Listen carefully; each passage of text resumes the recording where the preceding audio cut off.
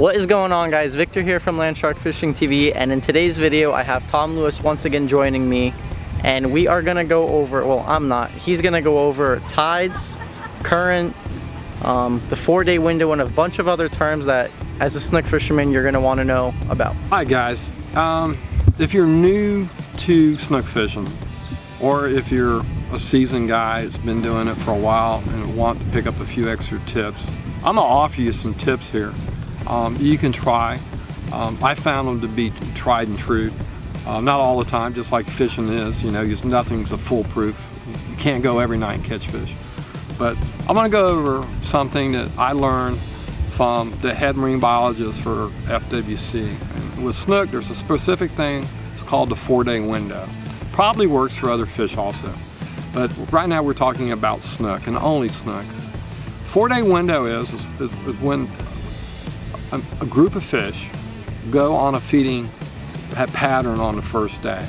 And if you can find that pattern, whether it's 2 o'clock in the morning or 2 o'clock in the afternoon or right at dark, usually it coincides most of the time with a moon phase, it coincides with a tide change, a certain time of the tide. And you know, if you can get on that bite and follow it, you know to add it 45 minutes roughly to the tide the next day, because the tides get an hour later every day, pretty much. With that being said, if you get on that bite the first day and add an hour to it, go to the exact same spot and fish it, usually you have a 4-day window to have opportunity to produce fish. Now, after 4 days, usually those snook, because of bait or whatever, they change their pattern and they'll flip on you. They'll either move, fish the other tide, or if they were biting on the first hour of the income, and all of a sudden they'll swap and they'll bite on the end of the tide, which is, you know, 4 or 5 hours later in the night. Or sometimes they'll flip and they'll bite on the other tide. With that being said, the 4-day window has been proven. There's only one problem with a 4-day window. If you only fish twice a week the way I do most of the time, if you don't know if it's the first day or the 4th day. So if you get on a really good bite and you get back the next night and the conditions are the same and there's no fish to be had, you probably got the 4th day. You missed out on 1, 2, and 3. Right? Okay, my favorite tide, we're gonna go over the tide thing. Okay, my favorite tide is usually not in the middle of the tide. I like, once the tide peaks up after 30 minutes, I like that hour, and I like it when it's just starting to slow down at that following hour. Those 2 hours of that 6-hour tide, which I call it the 2nd hour and the 4th hour, are my favorite time to fish. And the reason being is, I have more luck then. The current is not flying, it's not slow, so you're getting a sweep, but it's not overpowering. And these fish are more active during those 2 hours. Now, that doesn't mean you can't catch fish the entire tide. That doesn't mean you can't catch them on slack tide.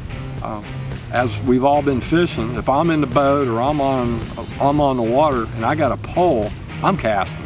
So I catch fish sometimes when I don't even think I'm gonna get one. But those are the 2 hours of the tide, whether it's incoming or outgoing. Now, there's one more thing I want to pass along with this.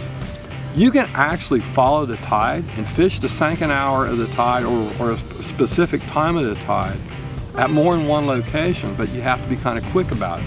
For example, if you go to the jetty in Fort Pierce or jetty in Boynton Inlet, whether jetty Sebastian or wherever you're at, you walk out and you catch that first part of the tide and you fish it for 30 to 45 minutes.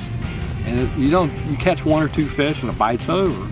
If you chug it back to your truck or your car, move inside the river, you can catch that same tide inside. And you can follow it right down the river. You can hit 5 bridges in a 5-hour period and pretty much fish the 2nd hour of the tide the whole time. I've done it quite a few different times. And again, that works for incoming or outgoing. But find that feed, stay with it, put that 4-day window and opportunity, you're gonna catch more fish.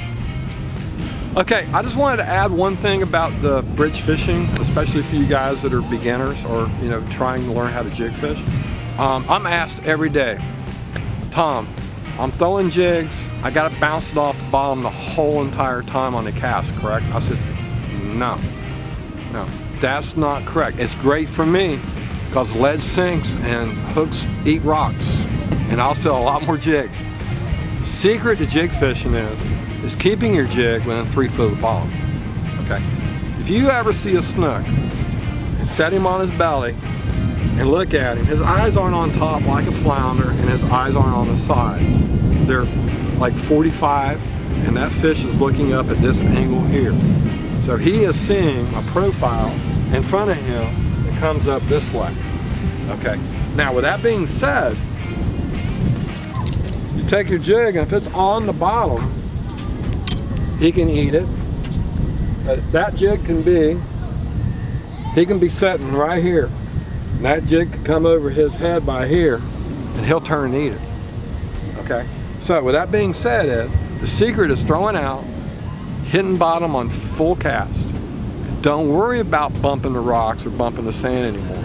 Just reel. Reel the speed of the current. Bring it in. You can vary how deep you throw the jig. And what I mean by that is, we talked about the shadow line. We talked about the shadow line on the surface of the water. We talked about the shadow line on the bottom. We also have the shadow line in the middle of the column. Okay? These fish are not always on the bottom. Depending on the bait that's in the area, these fish will be elevated. If they're feeding on bunker or shad or pogies or popping shrimp or crabs or whatever they're eating, mullet, these fish can be anywhere from the shadow line on the surface all the way down the bottom down to the structure where you're standing at. So with that being said, the secret is throw out. I always fish the bottom first. Let it fall to the bottom. Okay? Then don't worry about making contact the whole time. Just reel. Okay? Bring that jig in. You can throw, you can let the jig fall. If you're in 20 feet, count. Okay? It's 20 foot of water. I'm gonna count to 5. I count to 5, it hit the bottom. Okay, so I know on a 5 count, I'm on the bottom now. The next cast, count to 2, 2.5. Now you're middle column. Or you might want to make some casts, throw out. Don't even let it sink, just reel. So sometimes those fish are only that far underneath the water. And that covers the top of the surface all the way to the bottom. You'll lose less jigs, which isn't good for me. But hey, I'm a fisherman and I want to help you guys out. So with that being said, jig fishing 101, cast, the bottom hit, don't worry about the contact, bringing in the speed of the current, learn the area, catch more fish. And that's what I really hope I'm doing for you. Thank you. That was the video, guys. I want to say thank you to Tom once again.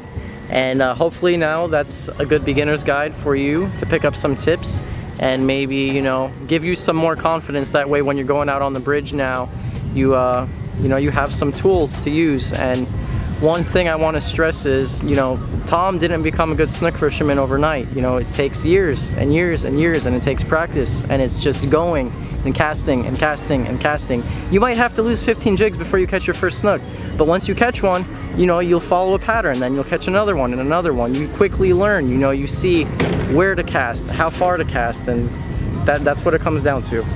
Wouldn't you say? Oh, absolutely, 100%.